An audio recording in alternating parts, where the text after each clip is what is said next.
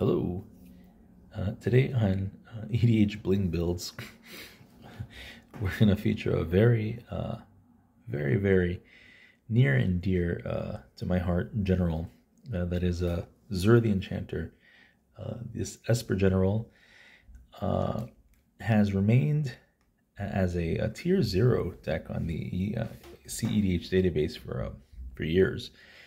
And that reason is because Zur does one thing and one thing really well, and that is swinging to cheat in Necropotence.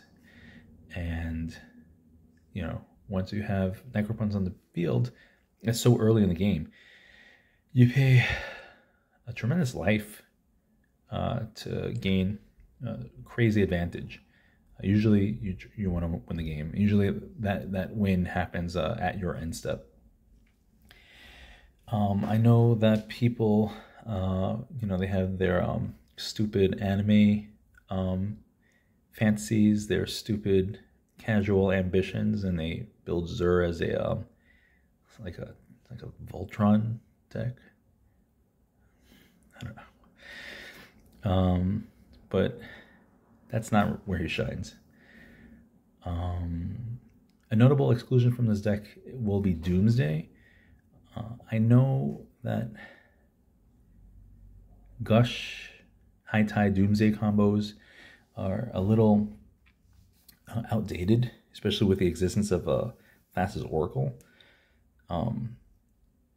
With Tainted Pact in the deck, High Tide is super dead because of the stipulation of a Tainted Pact, of not having multiple cards of the same name. But anyway, as we continue, we'll maybe discuss a couple of cards here and there. So we have Zur the Enchanter. It's Judge foil. Of course, we have Necropotence, because Zur special summons Necropotence. And this deck will run Shimmermere as a finisher.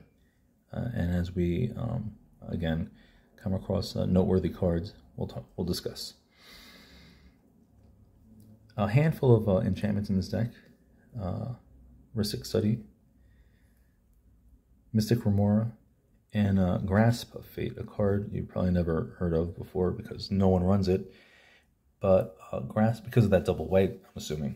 But Grasp of Fate is very good and important card in this deck. When you cannot, for whatever reason, go into your Necropotence, then Grasp of Fate would be the other card you go into, just to get rid of some stacks pieces from your opponent. Now, remember, because of Zur's weird ruling, because of the way he works, and I don't know, you could just Google it for yourself, but all these Oblivion Ring type of effects, when they come out with Zur, they kind of go right through hexproof. So it doesn't matter how many times over a hexproof permanent is on the opponent's side. Zur, he doesn't give a shit about that.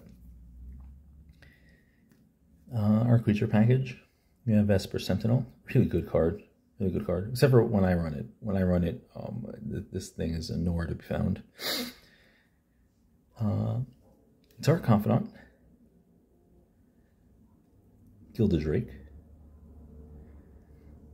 and of course Thassa's Oracle.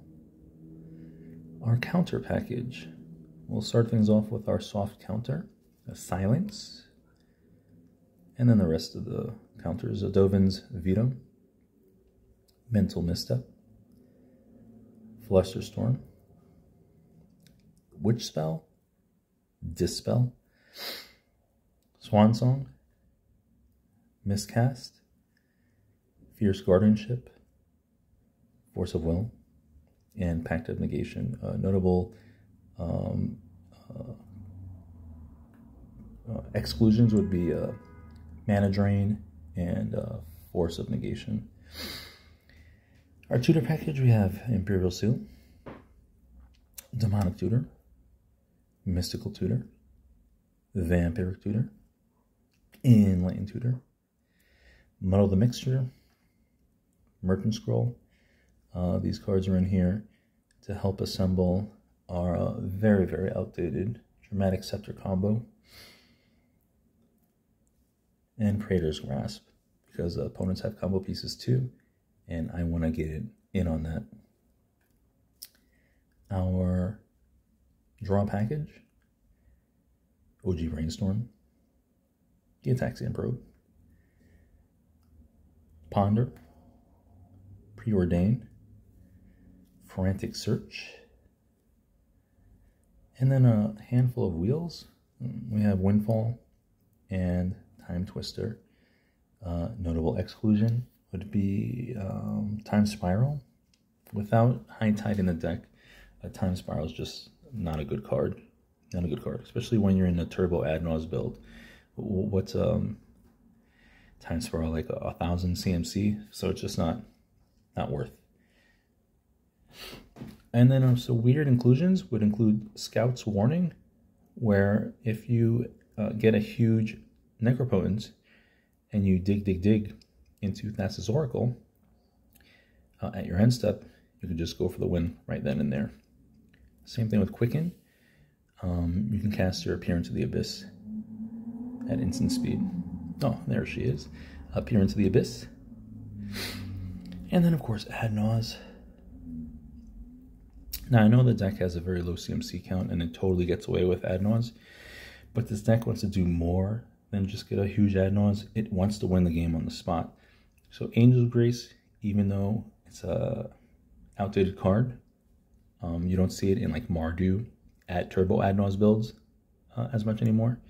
Still versatile enough to cuck your opponent, and it has beautiful synergies, of course, with Ad Nauseam. And then Yawgmoth's Will. I don't know how I feel about this card in the deck, but there's a Spicy Tech card in this deck, which Yawgmoth's Will might be of importance, and we'll find that card in just a moment. Dark Ritual. So this is our Ritual package. Cabal Ritual. Reign of Filth. Call in the Weak. And Sacrifice. It's not a beta or alpha. This is just a Sharpied black border. I think this card was like cents, a couple of cents. But now, as it's being included in more and more Ad Naus builds, this cheap, like 3rd or 4th edition is climbing up there. But this is my Sharpie bordered. I don't like the white border. Yuck. Yuck, yuck, yuck, yuck. Our removal package, very small. You have Psych Rift, Winds of Rebuke, Chain of Vapor, and Damn. A new card replaces Yawgmoth's Will, 1 CMC cheaper. If you're, if Ad Naus is that important. And even though this deck, white is not so easy to produce, the card's still versatile enough where it's a must. And then the best of the rest. We have our Tainted Pact.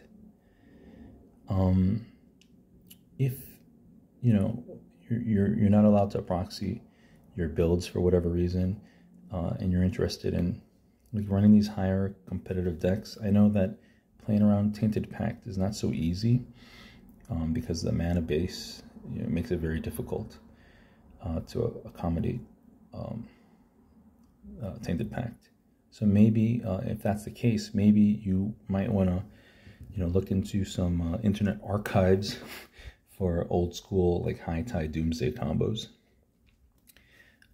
Demonic Consultation,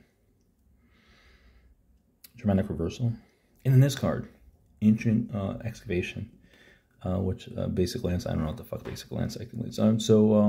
It's pretty much Scroll Rack in a bottle, which is really important because when you Necropotence for like 30 life, you can actually whiff. And so Ancient Excavation would be like our backup strategy, right? Our backup plan when we whiff. There is a Scroll Rack in the deck, but Ancient Excavation is like half a Scroll Rack. And so that's the card that I think might make Yawgmoth's Will important. Our artifact package, we have 5 Bagamoxes, right? We have a Chromox, Mox Opal, Mox Diamond, Soul Ring, and Mana Crypt. And then we have the eventually foiled Jeweled Lotus, Grim Monolith, Arcane Signet, Lotus Petal, Talisman of Dominance, Talisman of Progress. The Orzhov one is not necessary. Mana Vault, Fel Warstone, Wishclaw Talisman, Scroll Act, very important, again, when you Necropotence and whiff. Isochron Scepter, taking it back to 2001. Sensei's Top, because an alternate win would just be to top into your deck, draw the deck, or to screw over your opponent's tutoring, or make them mill out their deck. Our land package, very simple. We have our 9 fetches.